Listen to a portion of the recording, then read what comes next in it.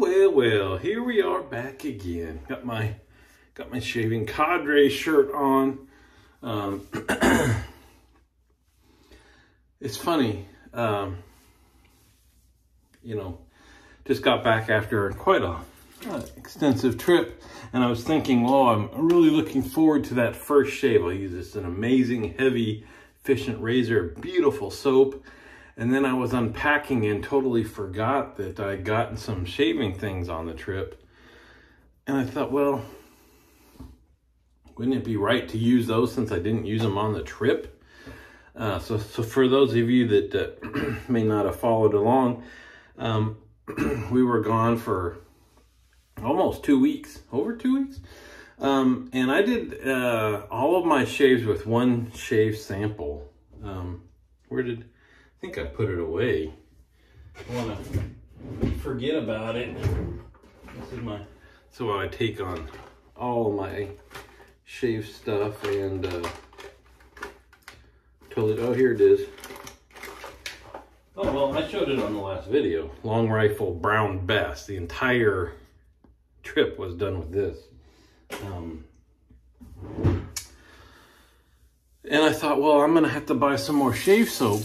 And I don't know what I was thinking. I was hoping I could get some local type things along the way. But we weren't, when you go on vacation, especially on excursions and stuff, you're really not in like the town centers where, normal life happens. Usually like a downtown where you've got big stores or a bunch of things for the tourists, or off at, destinations and things. We're not like at the corner drugstore that might carry shaving things and stuff like that. So I didn't really happen upon any, except for in London where we purposefully went to the Boots drugstore. It's kind of like our Walgreens or something, I guess, when I thought I might need some shave stuff. And I got this Wilkinson Sword, which is a known name, right? Comes in a cool container. Only costs like $3.50, which I guess is the warning. And then luckily Sam from the cadre kind of made a comment that made me think better maybe of trying this on a shave when there's a lot of other variables or whatever. And I also found this Shavette Wilkinson Sword. Shavette, which again, that just holds a blade. So how bad could a Shavette be? But so I didn't try either one of these. So I thought, let's do it. So this thing, I wish I already took it off. It had a band around here that sealed the whole thing that you have to peel off to open it up. And it doesn't even screw on. It's just a pull. And I thought it was going to be super hard, but it's not. It's pretty soft. But it has a good scent for $3.50. I think it reminds me of PDP 63, Prix de Provence 63, with cardboard mixed in. So it's got a nice scent, but, it's lacking a little something. And then this guy, I opened it up already, but I thought I would let you experience the beautiful cardboard packaging that this comes in. But it's actually, so it comes with a tuck of Wilkinson Sword blades, of course, and then this custom fit packaging. It actually looks pretty cool. I like the scales. It's pretty shiny. It says Wilkinson Sword. I haven't even opened it yet. This is the first time I'm opening it. So it's either, so I think it takes probably a full DE blade. Let's see, it's got some instructions with it. 30 shave with a 30-degree angle. We're on step 4. So let's see, carefully break. No, so it's half of a blade that we put in there. So we can do that. And then clean and dry the razor, store in dry conditions. So this is no water, probably gonna rust on you. So while this came with Wilkinson Sword blades, I do bring Wizamitz with me. Can you see through that? That's kind of cool. On vacation, the last 2 shaves I did were with the Rockwell 6S. What am I doing? I already took it. Why did I do this? I took it out of the paper already. I should have left it in here. Let's do. We don't need no bleeding on camera. Kind of out of practice and everything. So There, broken in half. Take half of a blade. What was I saying? I don't know what I was saying. I'm still a little groggy. Taking today off of work. Just again to get that one day. A lot of times I don't do that. I used to really protect my PTO, and then I've been maxing out every year and getting to the point of losing time. So I thought, well, what the heck? All right, well. The problem with it, when you break the blade in half, is that it can slide down. It stops it from going up. I think we're okay there. There we go, we're loaded up. So first concern is this has disappeared, just sitting in the bowl. We'll do it. I'd probably add a little bit. It got to the point where it made the lather okay, but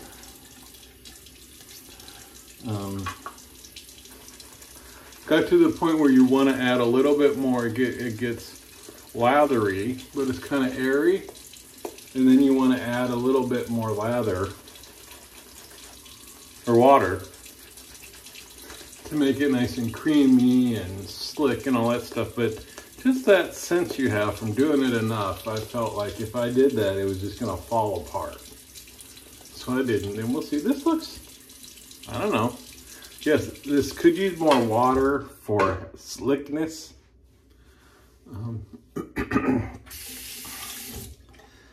But we'll see. Oh, I think I was, before I was talking about my last two shaves were, look at, the weird thing is these are really, this is chonky. This is super, feels really beefy and thick with not in a good, I want a heavy, beefy razor, but not just because it's so big.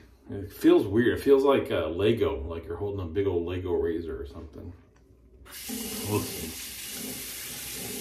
Oh, all of a sudden it just hit me. Oh, the energy for you guys. I was saying my last two shaves were DE because the one we had to is the getting off the boat day, which it comes pretty early, and their gym is closed where I had been shaving.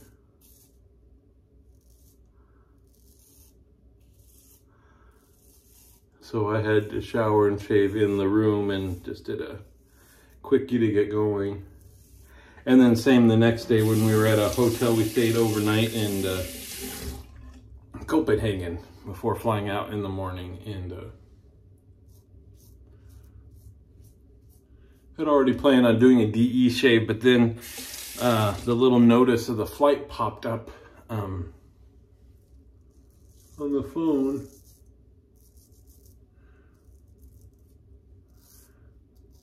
And they board a lot earlier than we're used to. And I saw the time and I'm like, we really gotta get moving earlier than we thought. So I did a quickie 2-pass DE shave just to get up and going. This is fine. This razor, like I said, all it does is hold a blade. So it's kind of, I would think, hard to mess up a shavette too much. And I think this soap is actually adequate. Either that or my skill is just amazing, you know. But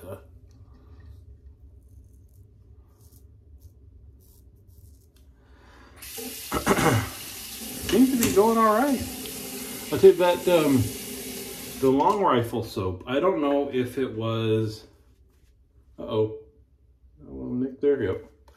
The water on board or the soap itself, but it didn't have a lot of slickness. It created a fine lather, but you know, as soon as you shave, there's nothing left over to cushion you to continue to clean up or anything.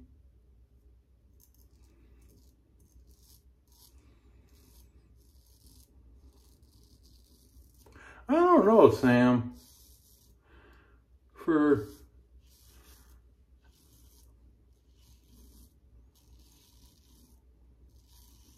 It could be that I've just been using a soap that's kind of not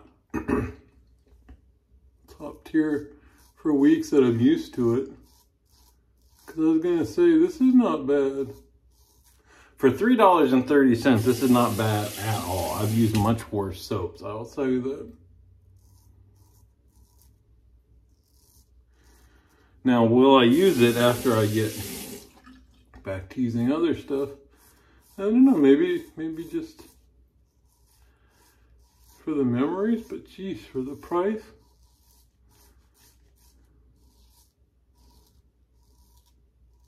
They need a whole line of Wilkinson Sword soaps. It is dissipating, that's for sure. I mean, this looks okay, but in the bowl, it's just like, it's like shrinking. Oh, what else? Yeah, boy, it's an interesting travel experience again. They didn't check our passports. Like, my wife had to put in the information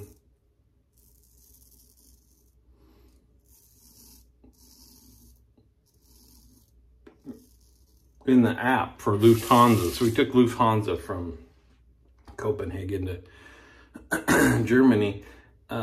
She had to put in our information to check in online, but in person, never once looked at the passport. It was just all...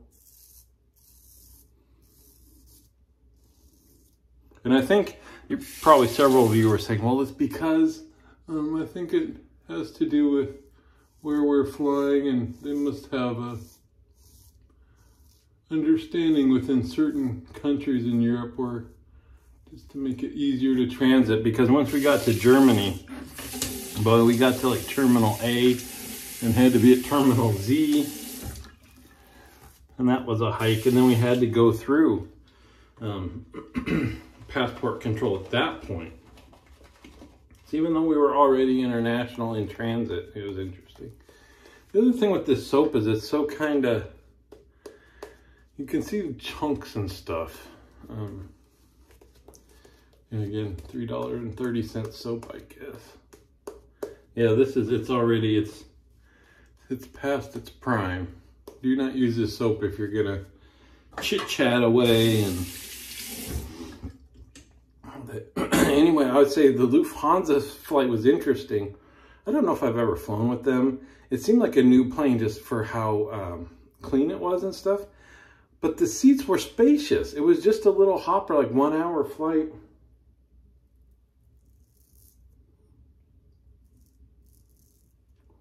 And probably the most comfortable seats we've been in. In fact, just the way we got on the plane, I ended up in the middle seat. My wife was like, no, let's switch with you all that. You know, I'm a big dude. I'm like, no, it's just an hour flight, whatever. I was fine.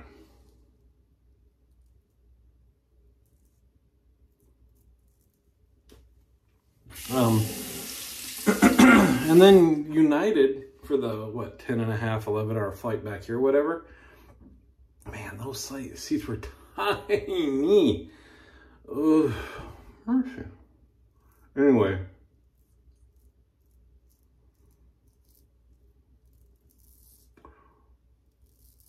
We were glad that we got going out of the hotel early yesterday, because it was kind of a madhouse. And I tell you, we traveled all over the place. And I had a bottle of alcohol in my suitcase going and not coming back and stuff like that. And I tell you, Copenhagen, we'd already checked in, so they use like an automatic bag service, which I think the lady was not happy with us, because they still have like a helper, like a self-checkout, right? But you go to a machine, you print off your tags, and then they have a machine where you put your suitcase on the machine and scan the tag yourself that you put on, and then it weighs it and measures it. And so the girls put theirs through. We and my daughter said, we should put yours through first to make sure it's not too heavy. And didn't think about it, just got theirs through, and she was right. Mine was overweight, my wife's was overweight. We took some stuff out, still over. We're those people, right? The suitcase. Luckily, we had an extra bag, like a cloth duffel bag or something. And we're able to offload enough stuff But just got the feeling that it seemed very country specific, and we had no problems going there. And then it was overweight coming back, and it's like, and then you had, luckily the flights had plenty of bin space, but you know, we don't get on late. But if you got the required check your carry-on bag and you just had this open duffel bag. Anyway, and then, you know, no TSA pre-check there or anything, so the security lines were fairly long and all that. But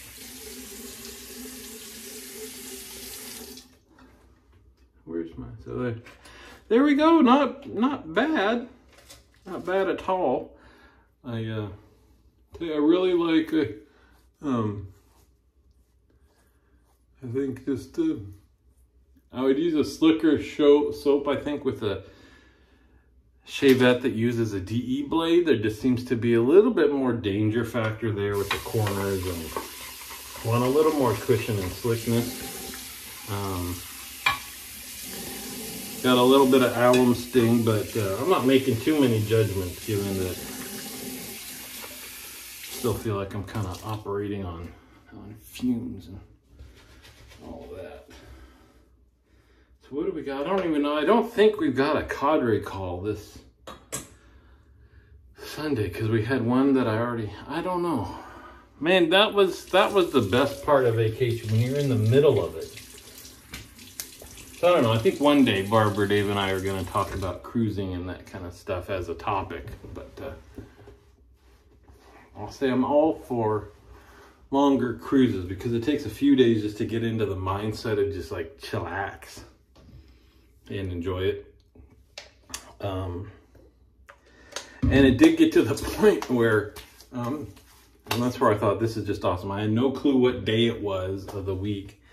I really didn't remember which country we were going to, and that's just, it's like, take me somewhere, you know, pamper me on the way, and then when we're there, let me know what we're doing, and I'll enjoy it. And that's the best. You know what's second best? This stuff. Whoop-pa! This moment of pa brought to you by Hombre's Barbershop. I assume it's still the sweetest barbershop in Tucson. We'll find out. We'll find out. I know we're coming back with our show Monday. Drinks and Dave's. We might just chit-chat. We haven't talked about it. I don't know. Maybe he's got a topic in mind. Maybe not. We don't need one. We just chill out. Anyway. Nap time.